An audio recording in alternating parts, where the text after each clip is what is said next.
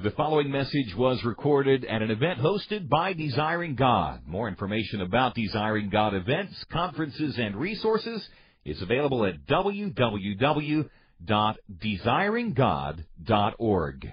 Would you pray with me? Father in heaven, we want so much now to be strengthened in our pastoral labors and our evangelistic labors in our families and in our own souls, our worship of Christ and our obedience to Him. And so be pleased to let Whitfield speak and let his life speak again. He was so mighty in the Word and mighty in the Spirit, and by biography he lives on, and we praise You for that. He was a sinner, regenerated and justified, and now completely pure in his soul, one day to be raised from the dead, all by grace. And I pray that we would learn from him and be helped by him. In Jesus' name, amen. Just so that you don't feel any pressure to write anything down if it's a juicy Whitfield quote, this manuscript will be online, I think, before I'm done here, with its 89 footnotes. So don't feel the need to write anything down, because I'm sure it's all here and you can just relax, think, pray, ask the Lord to sanctify this Word to you personally rather than trying to record anything, since you just go to your computer and get it all afterwards. The facts about Whitfield's life as a 18th century itinerant Anglican evangelist from the beginning of his ministry until the end are almost unbelievable. I mean, can they really be true? And all I know to say is that multiple attestations of his life from those who knew him, and the agreement of biographers who don't like him and do like him, all of that seems to say these things are so, as incredible as they are. So let me try to paint a picture of that unbelievable life, and then we'll tackle a few things about him. From his first outdoor sermon on February 17, 1739, at the age of 24, to those coal miners in Kingswood, near Bristol in England, until his death 30 years later in Newburyport, Massachusetts, where he's buried. That was 1770, September 30. Between those two times, separated by about 30 years, he preached almost daily. It's estimated that he preached 18,000 sermons. And if you count the exhortations and the meditations that he gave verbally, the sober estimates are that he spoke about 1,000 times every year for 30 years. So do the math. The daily pace that he kept for 30 years, and many of those weeks speaking more than he was sleeping. Henry Venn, the vicar of Huddersfield, who knew him well, expressed this amazement for all of us. He said, "Who would think it possible that a person should speak in the compass of a single week, and that for years, in general, 40 hours, and in very many, 60, and that to thousands. And after this labor, instead of taking any rest, should be offering up prayers and intercessions with hymns and spiritual songs, as his manner was in every house to which he was invited." Now, be sure that you understood what I just read. Many weeks speaking, not preparing to speak, which he had no time to do, but speaking, saying things 60. That's 60, not 16. 60 hours a week, many weeks of his life. And in the slower weeks, 40 hours of speaking. So 6 hours a day, 7 days a week, 1 week, and 8 hours a day, 7 days a week, another week. That's general. That's not believable. Unless you get enough biographers and enough contemporary witnesses saying that. I found in all my reading for the last year no references to what we would call vacations or days off. When he felt the need to recuperate, he thought in terms of an ocean voyage to America. Those ocean voyages took about 8 to 10 weeks. He made 13 of them. It's an odd number because he died in the States. And on those trips, he preached every day. And that was a relief. Because once a day was modest and he had time to read and be refreshed. But on land, the pace was unremitting. 2 years before he died, at the age of 55, not a surprise, he wrote in a letter, "I love the bracing open air." In the following year, "It is good to go into the highways and hedges, field preaching forever."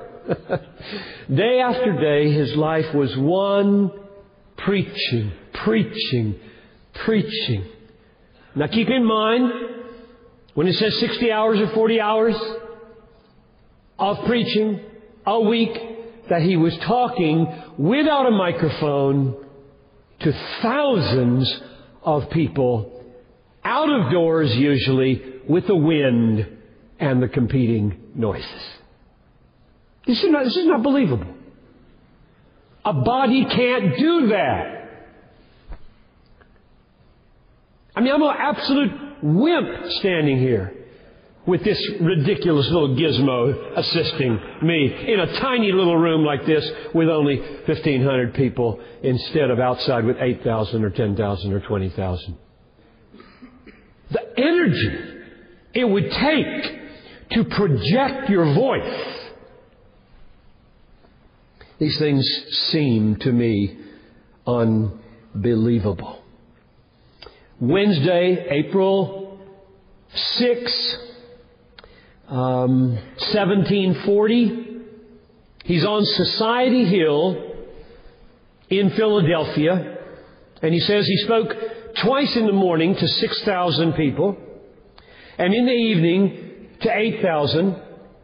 And on Thursday, the next day, upwards of 10,000 gathered. And it is reported that when he opened his mouth and used these words of Jesus, he opened his mouth and taught them, saying, it was distinctly heard at Gloucester Point, 2 miles away down the Delaware River.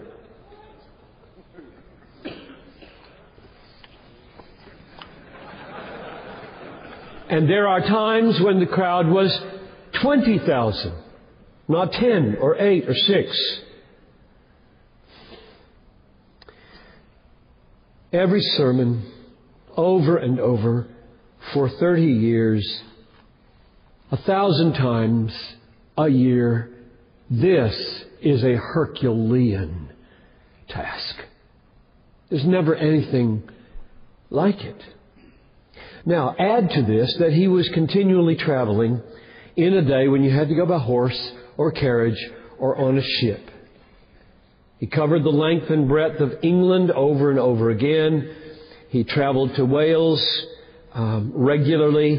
He made 2 visits to Ireland, was stoned there, carried a scar in his forehead the rest of his life because of the mob violence in Ireland. 14 visits to Scotland, 7 to America, Bermuda for 11 weeks, not for vacation, but daily preaching, every major town on the American seaboard. Michael Haykin reminds us what is so remarkable about all this is Whitefield lived at a time when travel to a town 20 miles away was a significant undertaking. He was, J.C. Ryle, I think is accurate, eminently a man of one thing, and always about his master's business. Quote, from Sunday morning to Saturday night, from January 1 to December 31, excepting when laid aside by illness, he was almost incessantly preaching Christ, going about the world and treating men to repent and come to Christ and be saved. Or as another biographer said, his whole life may be said to have been consumed in the delivery of one continuous or scarcely interrupted sermon. He was a phenomenon of his age. And I think probably not of his age only, but of the entire history of Christian preaching for 2,000 years.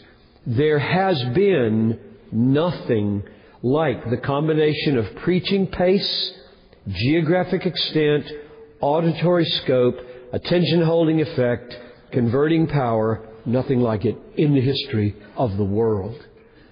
No preacher, Ryle says, has ever retained his hold on his hearers so entirely as he did for 34 years. His popularity never waned. Augustus Toplady called him the apostle of the English Empire. He was, quote, Anglo-America's most popular 18th century preacher and its first truly mass revivalist. Estimates are, get this is adding incredibility to incredibility. The estimates are that in America, which he came to love more than he loved his England, he would have sided with the revolutionaries had it come to that. He loved this land. The ethos fit him better than England. He was a modern communicator.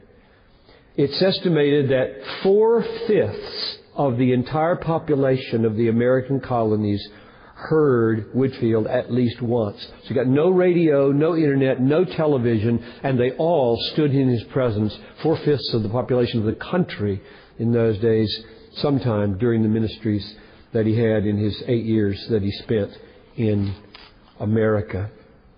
So what should we make of this phenomenon? What was the key to his power? At one level, he had natural powers that were unsurpassed. He was naturally gifted in eloquence. And at another level, he had spiritual power from God to convert sinners and transform communities. There's no reason to doubt that he was an instrument of God in the salvation of thousands. J.C. Ryle said this, I believe that the direct good which he did to immortal souls was enormous. I will go further. I believe it is incalculable. Credible witnesses in England, Scotland, and America have placed on record their conviction that he was the means of converting thousands of people. So he had an anointing. He wasn't simply eloquent. There was something on him. Jonathan Edwards could tell this. He wrote him a letter from his home in Northampton to Whitefield in Georgia in February of 1740, inviting him to come preach in his pulpit. So on October 19, Whitefield recorded this in his journal. Preached this morning, and good Mr. Edwards wept during the whole time of the exercise, and the people were equally affected. And the effect on the community there in Northampton was not momentary. It wasn't just Edwards weeping in the pew. It was a lasting impact, because Edwards said in about a month there was a great alteration in the town. So the impact of Whitefield and Wesley and the Great Awakening in those days was profound. There was a spiritual thing going on, not just an eloquent thing going on. William Wilberforce, who led the battle, as you know, against the slave trade in England, was 11 years old when Whitefield died. Wilberforce's father died when he was 9. When he died, he went to live with his aunt and uncle, William and Hannah Wilberforce, for a couple of years. William and Hannah Wilberforce were very close friends with Whitefield. This was the spiritual air that Wilberforce breathed in even before he was converted. And when you read the one book that Wilberforce wrote, you can smell Whitefield everywhere because of the prominence of the doctrine of justification by faith in the very terms in which Whitefield expressed it in the remaining sermons. There are only 57 sermons of Whitefield of the 18,000. There are only 57 extant, except for 18 others, and those aren't in print. So you can get the 57 today from Logos and have them on your computer, and you've got everything there is to read of sermons. The journals are still available. So there was a power in that moment in history, coming through the Wesleys, coming through Edwards, coming through Whitefield, not just an eloquence.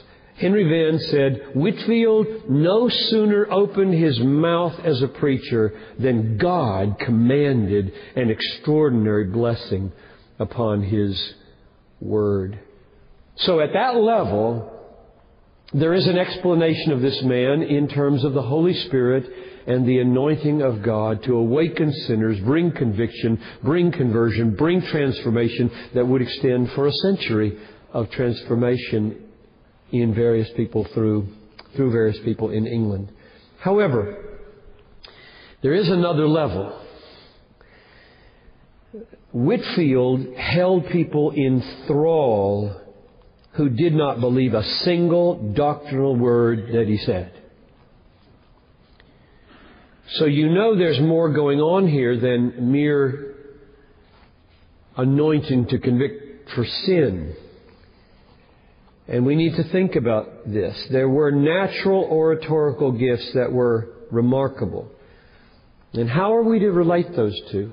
How are we to think through what this man did and how he spoke and his personality and what he was by nature, not just by super nature? Benjamin Franklin, who loved and admired Whitefield and totally rejected his theology, said this: every accent, every emphasis, every modulation of voice was so perfectly well turned and well placed that without being interested in the subject at all, one could not help being pleased with the discourse. A pleasure of much the same kind with that received from an excellent piece of music. He loved to listen to Whitefield preach hell, heaven, regeneration. Didn't believe any of it. Virtually everybody agrees with Sarah Edwards. So she recounted after he came to Jonathan Edwards' church in Northampton, Sarah wrote to her brother to say what happened. Everybody agrees with what she said. She said, he is a born orator. You have already heard, she's saying, you have already heard of his deep-toned yet clear and melodious voice. Oh, it is perfect music to listen to that alone. You remember that David Hume thought it worth going 20 miles to hear him speak. And Garrick, the actor who envied Whitfield's gifts, said he could move men to tears in pronouncing the word Mesopotamia. It is truly wonderful to see what a spell this preacher often casts over an audience by proclaiming the simplest truths of the Bible.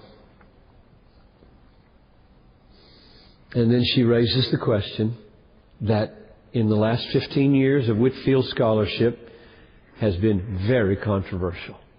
And I want to tackle it. She said, a prejudiced person, I know, might say this is all theatrical artifice and display. But not so will anyone think who has seen and known him. He is a very devout and godly man, and his only aim seems to be to reach and influence men the best way. He speaks from the heart, all aglow with love, and pours out a torrent of eloquence which is almost irresistible. Now, Harry Stout, professor of history at Yale, has written a book called The Divine Dramatist, George Whitfield and the Rise of Modern Evangelicalism, which I read very carefully all the way through, cover to cover.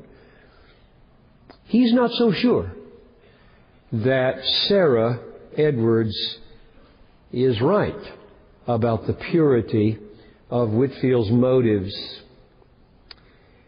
This book by Harry Stout, which you will not find in the bookstore, because I told them not to carry it. So you can criticize me if you said you ought to have it there, because Piper quotes from it. This is the most sustained piece of historical cynicism I have ever read. In the first 100 pages of Stout's book, I wrote in the margin the word cynical 70 times. But having restrained myself tremendously at this point in being negative about this book, I do think we need to come to terms with what he faced. And if we face it head on, I think we will find something deeper than Stout found. Even asking his kind of question about drama, the divine dramatist, I think we find something different than he found. He says the key to understanding him is, now these are all quotes, these are very pejorative, and they're all his. The amalgam of preaching and acting.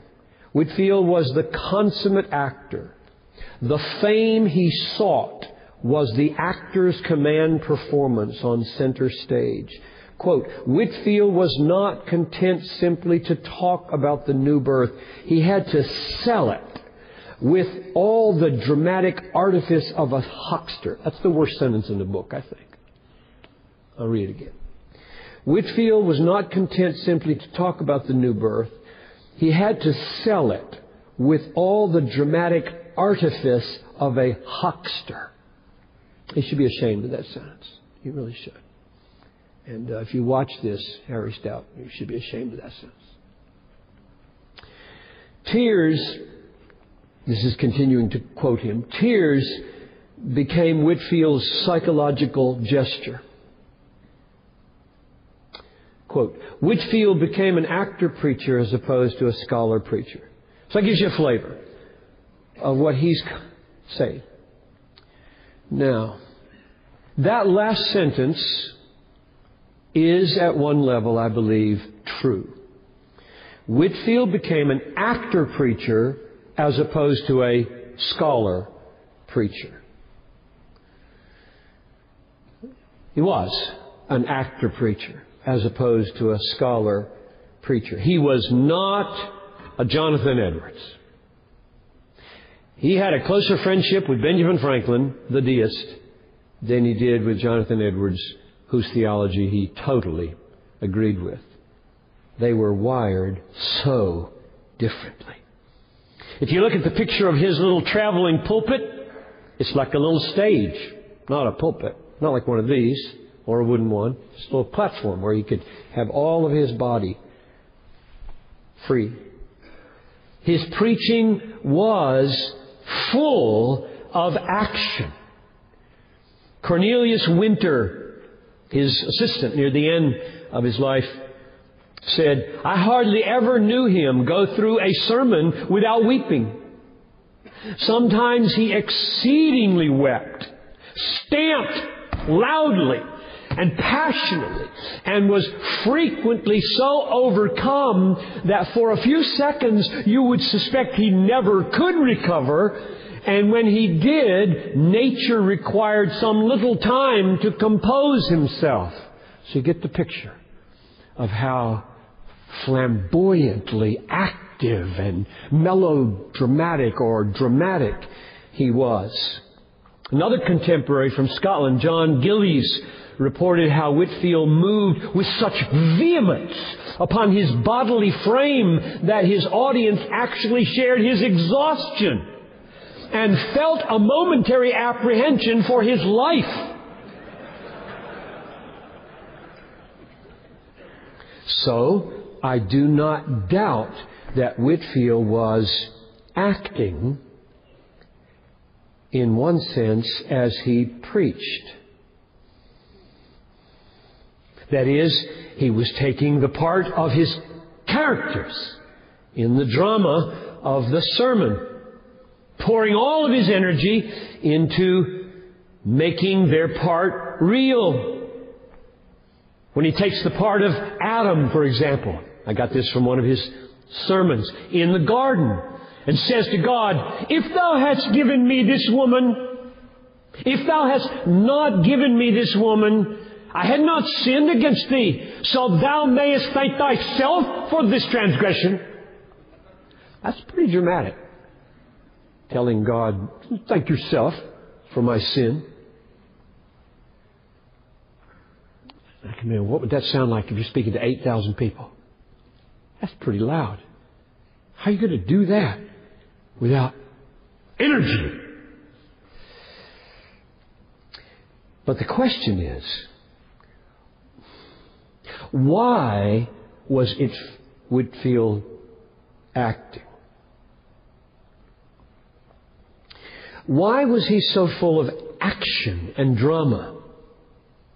Was he, as Stout claims, and here comes a whole nother sequence of pejorative, cynical phrases. Was he, as Stout claims, plying a religious trade, pursuing spiritual fame, craving, that's his word, respect and power, driven by egotism, putting on performances, integrating religious discourse into the emerging language of consumption? Is that what's going on? I think the most penetrating answer is given by Whitefield himself as he talks about acting on the stage in London. So this is right at the core of my discovery and what I think makes him tick. So listen carefully for the next minute or so to this quote. I think this is the key to understanding how his spiritual power and his natural power intersect, and the meaning of his so-called acting in his preaching. James Lockington was present at this sermon that I'm about to quote in London, and Whitefield is speaking. Okay? So what I'm about to read you, written down verbatim by this James Lockington, and is Whitefield's own reflection on acting. I'll tell you a story. Picture him saying this with 3,000 people in London, maybe. I'll tell you a story. The Archbishop of Canterbury in the year 1675 was acquainted with Mr. Butterton, the actor.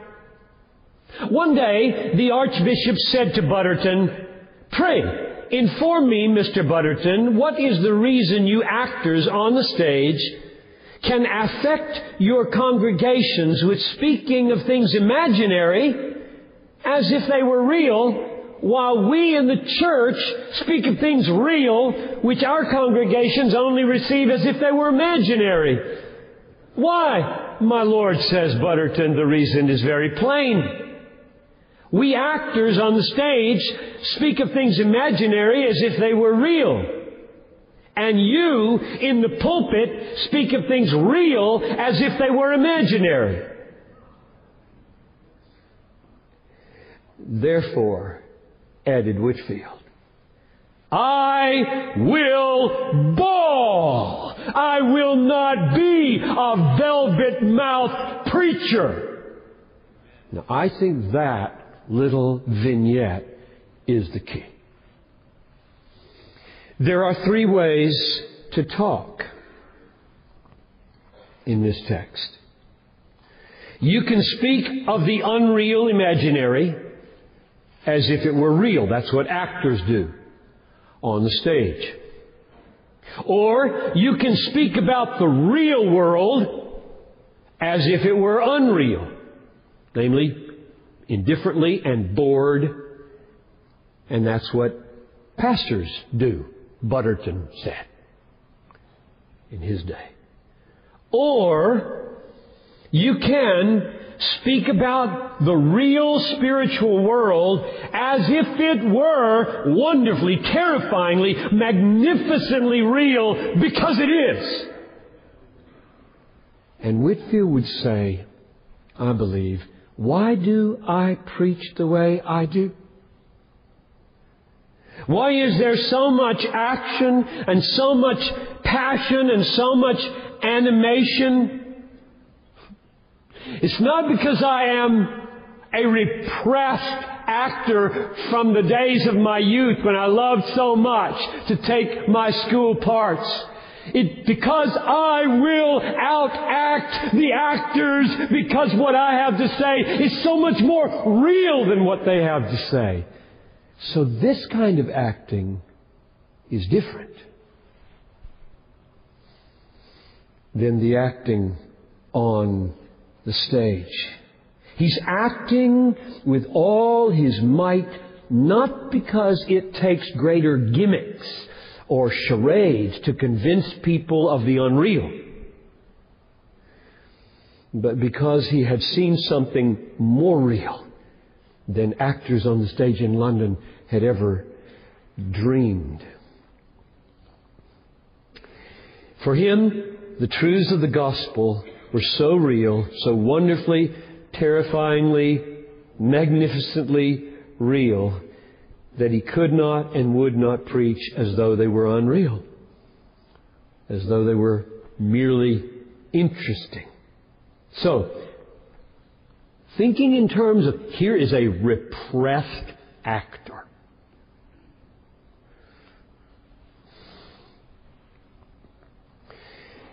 This was not repressed acting, this was released acting. It was not acting in the service of imagination, it was acting in the service of reality. This was not rendering the imaginary as real, this was rendering the super real of the real as sheer, awesome, breathtaking real. This was not affectation, this was passionate representation. This was not the mighty microscope using all of its powers to make the small look impressively big. This was the desperately inadequate telescope bending every power to give some small sense of the majesty of what too many preachers saw as tiresome and boring. There's no disagreement here that God uses natural vessels, and that Whitefield's vessel was extraordinary. What a voice! Right. 2 miles away. There's no disagreement that Whitefield was a stupendous natural talent. He was driven, affable, eloquent, intelligent, empathetic, single-minded, steel-willed, venturesome, and a voice like a trumpet you could hear 2 miles away, and he would have been that if he'd never been born again. That's what historians like Stout are trying to come to terms with. That's true. But then something happened to this vessel. All of his natural gifts suddenly were subordinated to a reality. Because Whitefield was born again. He was converted. It was the spring of 1735. He was 20 years old. His birthday is in December. He was part of the Holy Club at Oxford. John Wesley, part of it. Charles Wesley, part of it. They were all pursuing God by discipline. None of them was saved. I always chose the worst sort of food. I fasted twice a week. This is Whitefield talking. My apparel was mean. I wore woolen gloves, a patched gown, dirty shoes. I constantly walked out on cold mornings till part of one of my hands was quite black. I could scarce creep upstairs. I was obliged to inform my kind tutor, who immediately sent for a physician for me. In other words, he was into mega asceticism, trying desperately, like Martin Luther, to find spiritual reality. His health broke. He took a break from school. During this break, Charles Wesley, who wasn't much farther along spiritually than he was, put into his hand Henry Scougal's The Life of God in the Soul of Man. If you've not read it, read it. And here's what happened in his own words. I must bear testimony to my old friend, Mr. Charles Wesley. He put a book into my hands called The Life of God and the Soul of Man, whereby God showed me that I must be born again or be damned. I know the place. It may be superstitious, perhaps, but whenever I go to Oxford, I cannot help running to the place where Jesus Christ first revealed Himself to me and gave me the new birth. Scougal says, a man may go to church, say his prayers, receive the sacrament, and yet, my brethren, not be a Christian. How did my heart rise? How did my heart shudder like a poor man that is afraid to look into his account books lest he should find himself a bankrupt? Yet, shall I burn that book? Shall I throw it down? Shall I put it by? Or shall I search into it? I did. And holding the book in my hand, thus addressed the God of heaven and earth, Lord, if I am not a Christian, if I am not a real one, for Jesus Christ's sake, show me what Christianity is, that I may not be damned at last. I read a little farther, and the cheek was discovered. Oh, says the author, they that know anything of religion know it is a vital union with the Son of God, Christ formed in the heart. Oh, what a way of divine life did break in upon my poor soul. Oh, with what joy, joy unspeakable, even joy that was full of and big with glory, was my soul filled. I don't think Harry Stout reckons seriously enough with this. The power and the depth and the supernatural reality of that change in Whitefield needs to be reckoned with. What happened there was that Whitefield was given a supernatural life, a spiritual life, and thereby the ability to see what was real. That's what happened. That's what the new birth is. His mind was open to see reality. Here's the way he described it. Above all, my mind being now opened and enlarged, I began to read the Holy Scriptures upon my knees, laying aside all other books and praying over, if possible, every line and word. This proved meat indeed and drink indeed to my soul. I daily received fresh life and light and power from above. I got more true knowledge from reading the book of God in 1 month than I could have acquired from all the writings of men. That's what happens when you're born again. Your mind is altered so that when you go to the Bible, you see wondrous things out of His law.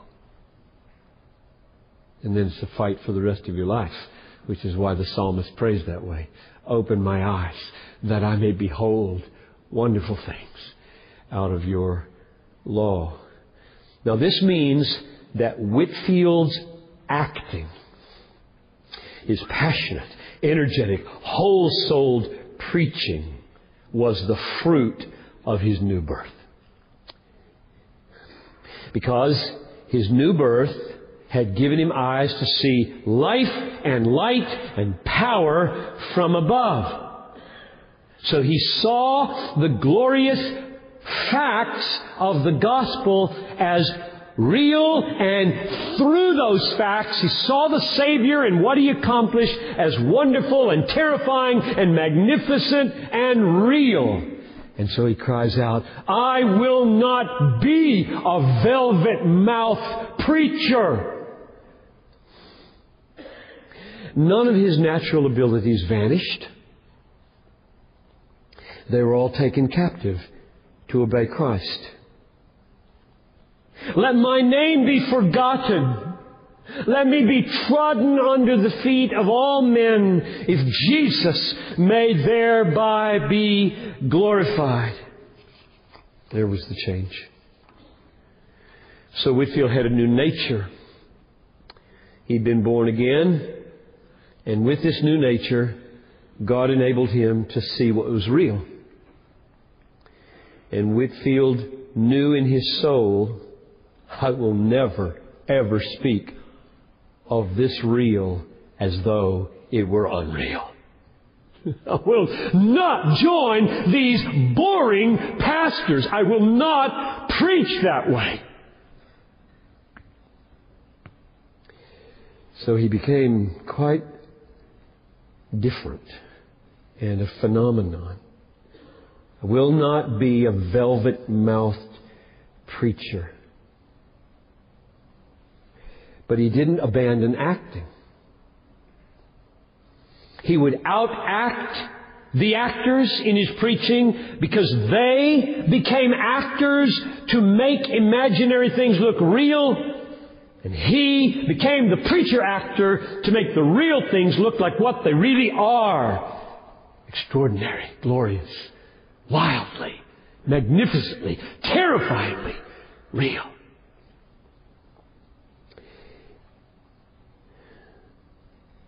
He didn't, let's clarify here, he didn't pause in his preaching to have a little drama on the stage. A little skit. He didn't stop and show a clip from a movie. That for him, had they existed, that for him would have missed the whole point. Preaching was the play. Preaching was the drama. The reality of the gospel had consumed him. This was the witness. This was the witness. This was the witness. This was the reenactment of the real. The preaching itself had become the active Word of God. God was speaking. Reality was not simply being shown, reality was happening. And this means that in the end, Whitfield's acting was not acting in the theatrical sense. If a woman is an actress, and her role is assigned to be a mother, and on the stage, well, let's put it out in the world, there's a house that's burning. Her child is in the second floor, and the cameras are everywhere rolling in on her from every side. And her job is, you scream, and you call the fireman, and you point to the child in the window, and she does it. She's screaming, and tears are rolling down her face, and she's grabbing firemen everywhere. It's my baby, it's my baby. Everybody knows she's acting.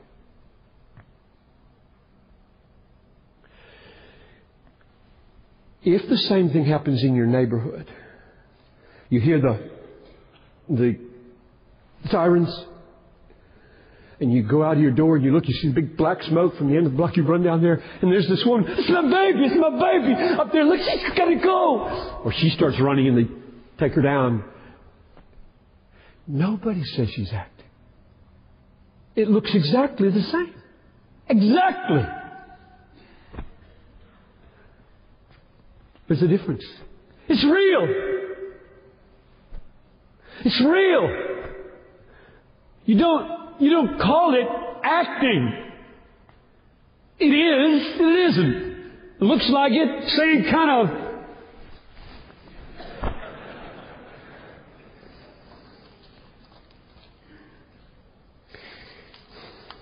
It's because there really is a child up there. There really is a fire. The child could really die. This really is his mother. Everything's real. And that's the way it was for Whitfield.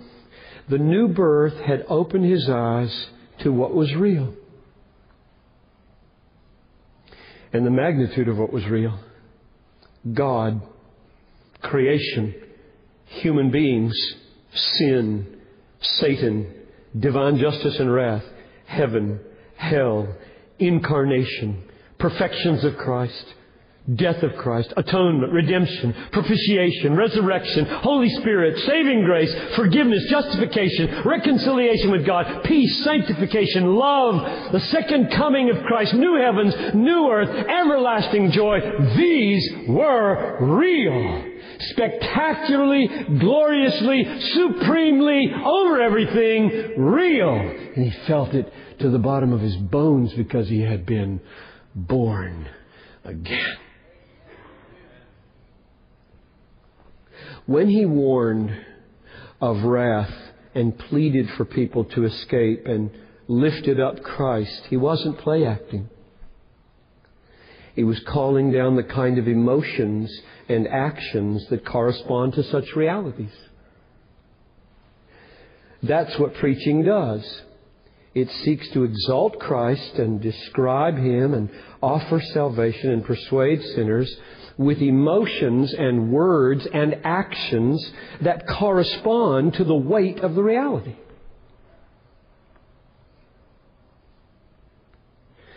Now, let's be more specific. When I say he saw reality, and therefore his so-called acting is not acting because it's in the service of reality, not the service of imagination made to look like reality. What was the reality that he saw?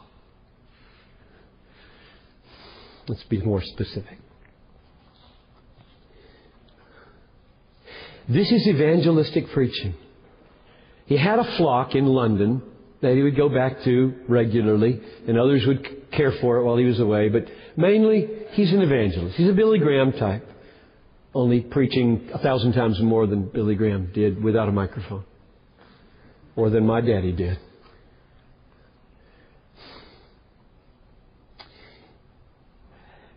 I read the Banner of Truth collection of sermons all the way through.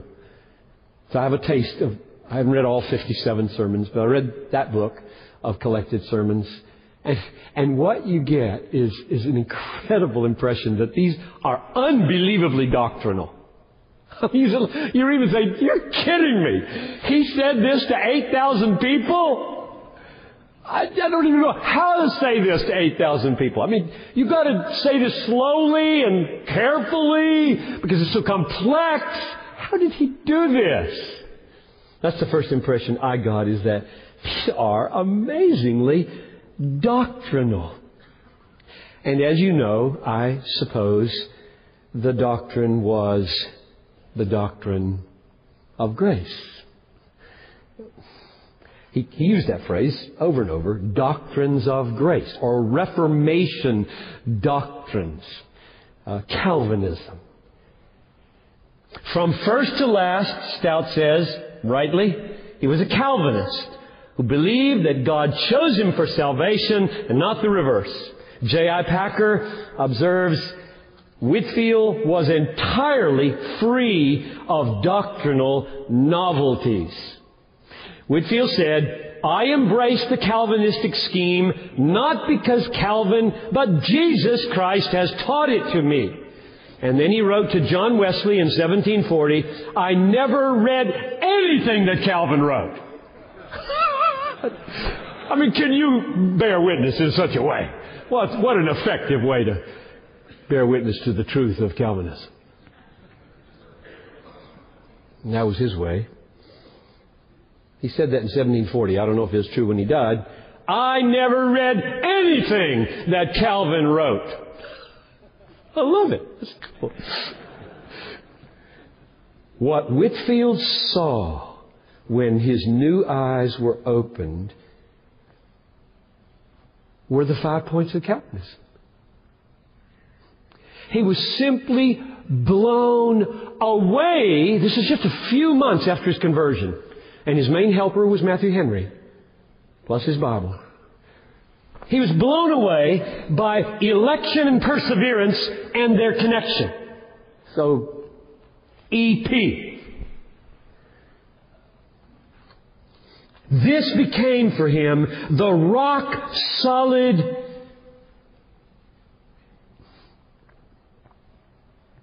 foundation of his life and ministry.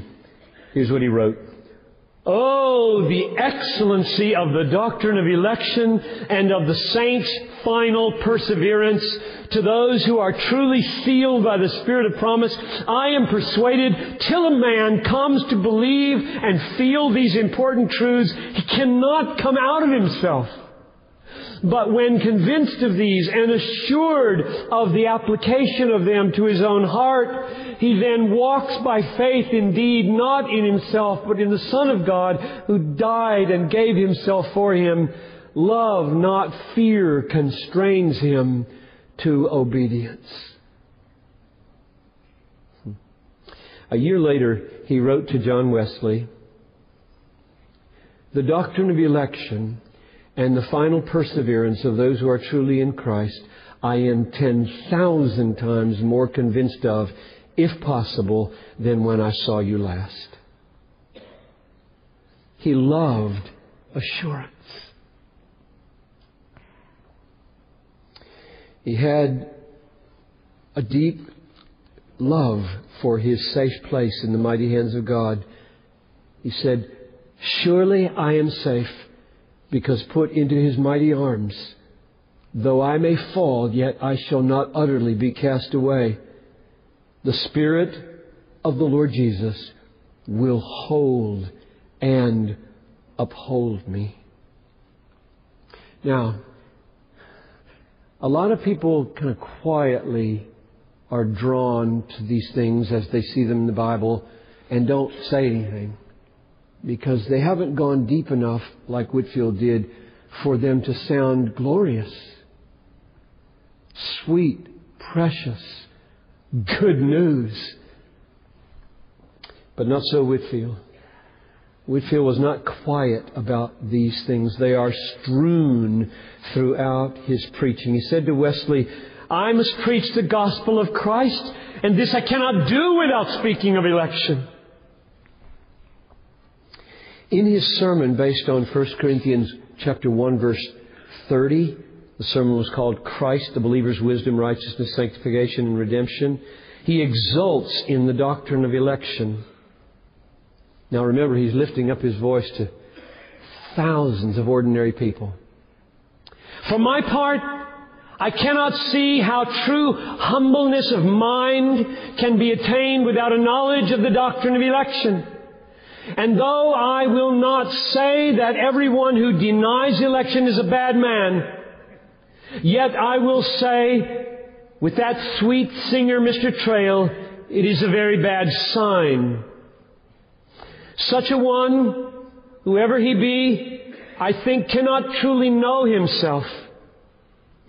For if we deny election, we must partly at least glory in ourselves. But our redemption is so ordered that no flesh should glory in the divine presence. And hence it is that the pride of man opposes this doctrine, because according to this doctrine and no other, he that glories must glory only in the Lord. But what shall I say? Election is a mystery that shines with such resplendent brightness that, to make use of the words of one who has drunk deeply of electing love, dazzles the weak eyes of some of God's children. However, though they know it not, all the blessings they receive, all the privileges they do or will enjoy through Jesus Christ flow from the everlasting love of God the Father. Now, I attempted right there to sustain some level of pitch, and I can't even do it with a microphone. I feel my head growing faint pushing like that. I'm going to faint if I keep doing that.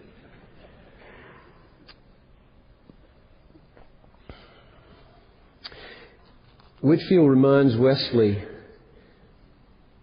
in a letter, 1741, though I hold particular election, yet I offer Jesus freely to every individual soul. Oh, how he believed in the universal offer of the gospel, an authentic offer held out to every soul. He did. Indeed, Whitefield does not hide his understanding of definite atonement or irresistible grace as he pleads with men to come to Christ. He preached a sermon on John 10, 27 to 28 called The Good Shepherd. He speaks clearly of the particular sense in which Christ died for His own. Now, this is an evangelistic sermon preached to thousands. If you belong to Jesus Christ, He is speaking of you. For says He, I know my sheep. I know them. What does He mean by that? Why? He knows their number. He knows their names. He knows everyone for whom He died. And if there were to be one missing for whom Christ died, God the Father would send Him down again from heaven to fetch Him. That's the preaching that drove the Great Awakening and didn't shrink back from limited atonement or particular atonement. That there is a unique sense in which Christ died for His bride. A covenant, bride-winning, getting sense. And then He mounts His passionate plea, all of it based on irresistible sovereign grace. Oh, come!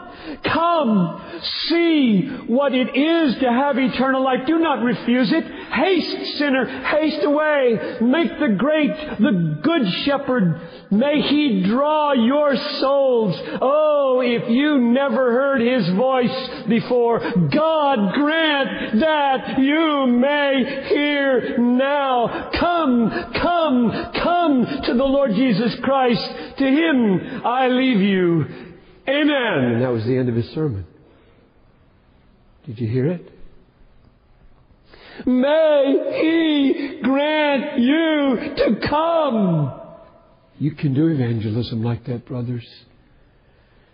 Irresistible grace does not get in the way of passionate calls to faith any more than at the tomb of Lazarus, his deadness got in the way of, Lazarus, come forth!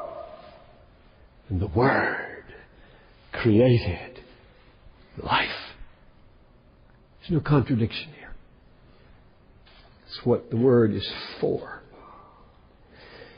So, among the doctrines of the Reformation that filled the evangelistic sermons of Whitefield, the most prominent was the doctrine of justification by faith alone. His signature sermon, if there could be one, judging by how many times it was referred to, his signature sermon is called The Lord Our Righteousness, based on Jeremiah 23:6.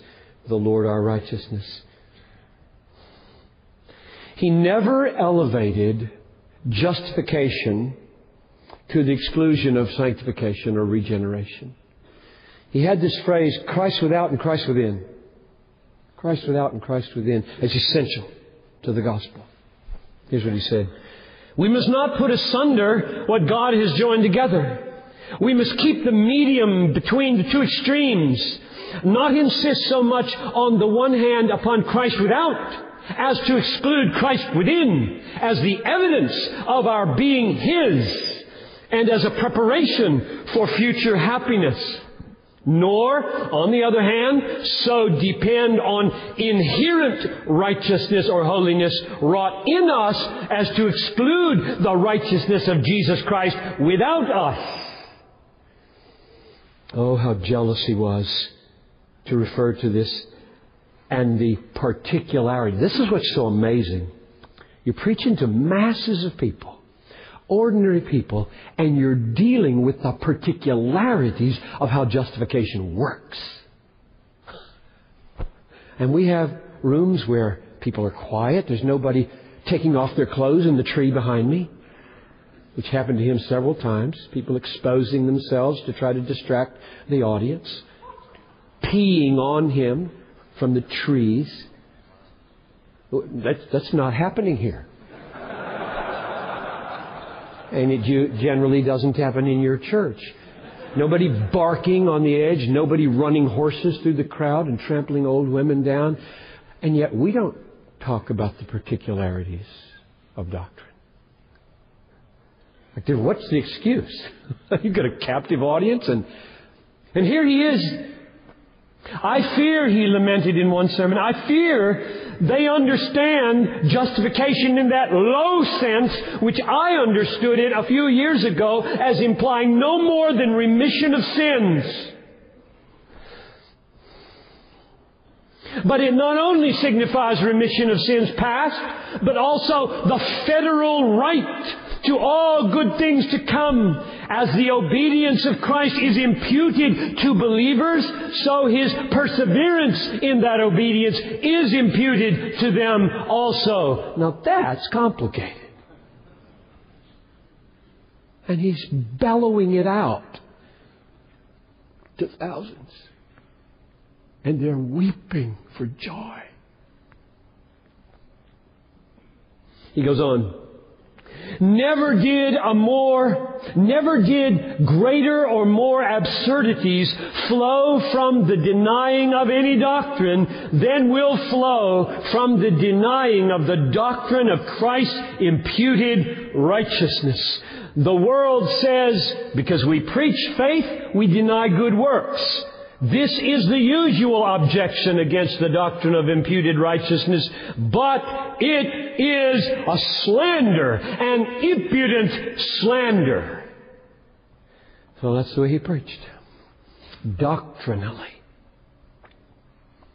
Indeed, it was a slander. It was a slander on him. Because George Whitefield, though he was an evangelist who mainly preached and summoned people to repentance and faith in Christ, such that they were experiencing regeneration and owning Christ as their righteousness, though that was his bread and butter, he devoted endless efforts to collecting money to support orphans in Georgia, where he had established the Bethesda community, and other kinds of charities as well. And this was a huge reputation that he had. Benjamin Franklin said, Whitefield's integrity, disinterestedness, and indefatigable zeal in prosecuting every good work I have never seen equaled. I shall never see excelled. So if you say to me that preaching justification by faith alone apart from works of the law, grounded in the imputed righteousness of Christ to me, undermines good works, I will call Benjamin Franklin to witness against you. Would that we could all have a Franklin in our lives to call to witness that we practice what we preach.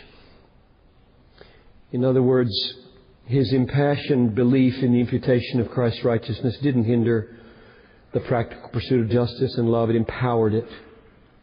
The connection between doctrine and practical duties of love was, I think, the secret of Whitefield's power in great measure.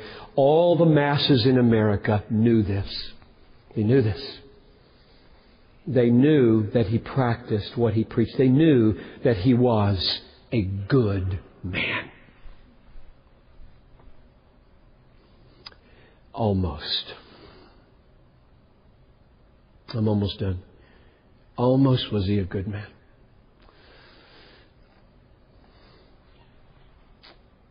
He wasn't a perfect man. Justification by faith didn't make him a perfect man. Regeneration didn't make him a perfect man. In fact, the effects of reading history and doing biography over the last years has pressed upon me the persistent discovery that contradictions and paradoxes of sin and righteousness abound everywhere in the holiest of people. I have no heroes who are flawless. And the better I know them, the worse they are. What do you do with that? He was no exception. So I want to rightly honor him. And I think we will rightly honor him if we're honest about his blindness in spite of his doctrinal faithfulness and goodness. The most glaring blindness of his life, and there were others, was his support of the American enslavement of blacks. Before it was legal to own slaves in Georgia, and I don't know if you knew it went like this, not legal, legal, not legal. Before it was legal to own slaves in Georgia, Whitefield advocated for the legalization in Georgia for the sake of his orphanage and making it more affordable. 1748, he wrote to the trustees of Bethesda, which he had founded, and said, had a Negro been allowed, I should now have had a sufficiency to support a great many orphans without expending about half the sum which had been laid out. Georgia never can or will be a flourishing province unless Negroes are allowed. I am as willing as ever to do all I can for Georgia and the orphan house if either a limited use of Negroes is approved or some more indentured servants sent over? If not, I cannot promise to keep any large family or cultivate the plantation in any considerable manner. Close quote. 1752, 4 years later, Georgia became a royal colony, and now it was legal. And Whitefield joined the ranks of slave owners that he had denounced in his earliest years. Now that in itself is not unusual. Most of the slave owners were professing Christians. But in Whitefield's case, things got more complex. He didn't fit the mold of a wealthy southern plantation owner. Almost all of them resisted evangelizing and educating the slaves. They knew intuitively education would tend toward equality, which would undermine the whole system. And evangelism would imply that slaves could become children of God, which would mean that they were brothers and sisters, and that would undermine the whole system. Which, by the way, is why the apparent New Testament tolerance of slavery is, in fact, a very powerful subversion of the institution. Now, Whitefield, ironically, this is everywhere in history, everywhere in your life and mine, for those who have better eyes to see than we do.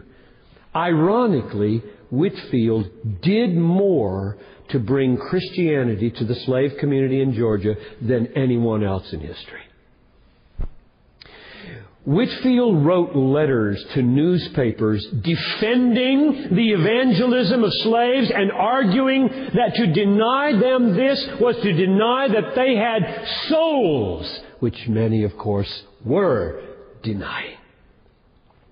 Harry Stout observes rightly, in fact, these letters that Whitefield wrote represented the first journalistic statement on the subject of slavery, and as such, they marked a precedent of awesome implications beyond anything Whitefield could have imagined. In other words, as he defended evangelism and the fact that they are souls, had an impact beyond anything he could imagine. Whitefield said he was willing to face the whip of Southern planters if they disapproved of his preaching the new birth to slaves. He recounts one of his customary efforts among the slaves in North Carolina on this second trip to America like this. I went, as was my custom, among the Negroes belonging to the house. One man was sick in bed, and two of his children said their prayers after me very well. This more and more convinces me that Negro children, if early brought up in the nurture and admonition of the Lord, would make as great proficiency as any among white children. I do not despair. If God spares my life, I do not spare of seeing a school of young Negroes singing the praises of Him who made them in a psalm of thanksgiving to the Lord. Thou hast put into my heart a good design to educate them. I doubt not, but Thou wilt enable me to bring it to good effect. Gary Nash wrote a whole study on the slave trade and slave business in Philadelphia. And he says that the advent of black Christianity in Philadelphia is owing to Whitefield's first preaching tour there. He estimates that perhaps 1,000 slaves heard Whitefield's sermons in Philadelphia. And what they heard was that they had souls. Just as surely as any white man had a soul. Whitefield's work for the slaves in Philadelphia was so effective that Philadelphia's most prominent dancing master, Robert Bolton, renounced his old vocation and gave his school over to the blacks for a school. Quote, by summer's end, over 50 black scholars, meaning students, had arrived at the school. All owing to Whitefield, the slave owner. From Georgia to North Carolina to Philadelphia, Whitefield sowed the seeds of equality through heartfelt evangelism and advocacy for education and fundraising. Blind as he was to the contradiction of buying and selling slaves with that effort. Let me close one of his sermons and close one of his sermons the way he did. Here then I conclude. But I must not forget the poor Negroes. No, I must not. Jesus Christ has died for them as well as for others. Nor do I mention you last because I despise your souls, but because I would have what I shall say make the deeper impression upon your hearts. Know that you would seek the Lord to be your righteousness. Who knows but that He may be found of you? For in Jesus Christ there is neither male nor female, bond nor free. Even you may be the children of God if you believe in Jesus. Jesus Christ is the same now as He was yesterday, and will wash your sins in His own blood. Go home then. Turn the word of the Lord, turn the word of this text into a prayer. Entreat the Lord to be your righteousness. Even so, come, Lord Jesus. Come quickly in all our souls. Amen, Lord Jesus. Amen and amen. That kind of preaching infuriated slave owners. One wonders if there wasn't rumbling around in Whitefield's own soul, something's wrong.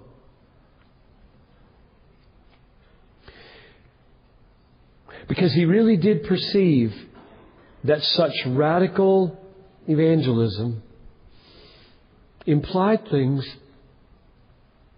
that he didn't stand for. He went public with his censures of slave owners and published words like these. God has a quarrel with you for treating slaves as though they were brutes. If these slaves were to rise up in rebellion, all good men must acknowledge the judgment would be just.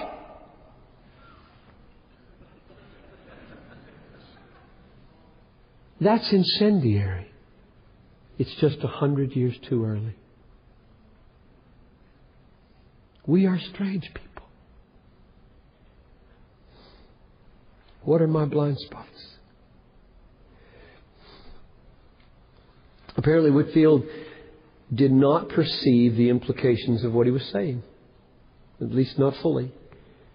What was clear was that the slave population loved Whitefield.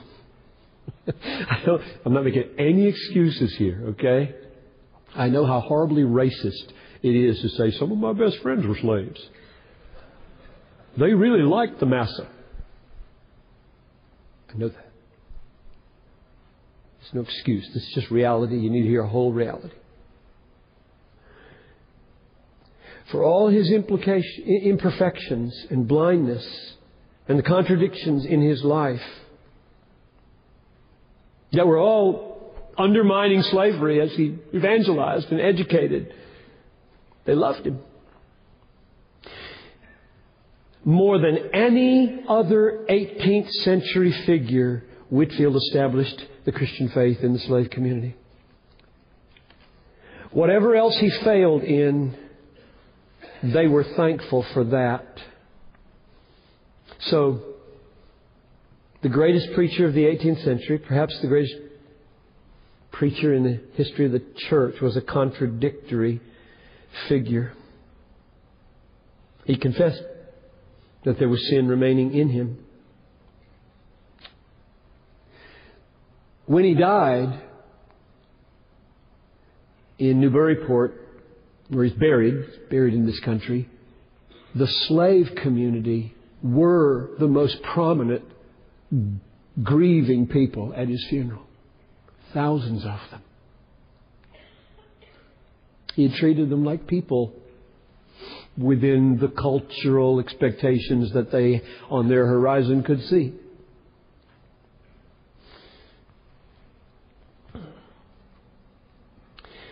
He knew that he was a sinner, and he would have confessed. If you do your biography, John Piper, year after year after year, what you will find is sinners. That's all you will find, except for one, Jesus Christ. So grant, O God, that all of our study of history will reveal the goodness of a Whitefield that can only be explained in terms of the transformation that he experienced in the new birth, and the sin of the Whitefield, which points away from himself to the grace on which he depended and the righteousness of another who alone was righteous, that was counted as his. I close with this quote from Whitefield. I know no other reason, he said, why Jesus has put me into the ministry than because I am the chief of sinners and therefore fittest to preach free grace to a world lying in the wicked one. Father in heaven, we don't want to be naive about history or about the saints or about ourselves. We are not here to lift up models which save us by winning our imitation. They don't. They save us by pointing us to one who was perfect and whose righteousness by faith is credited to our account.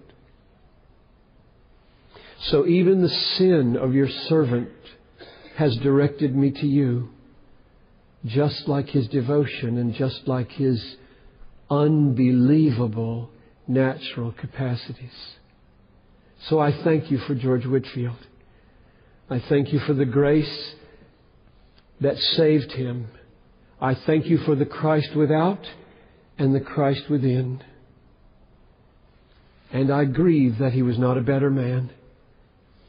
And I am very slow to point my finger, because what will be said of my faults when the whole is known? So humble us under your mighty hand and empower us to be faithful in this glorious gospel for which he lived and in which he died. In Jesus' name I pray. Amen.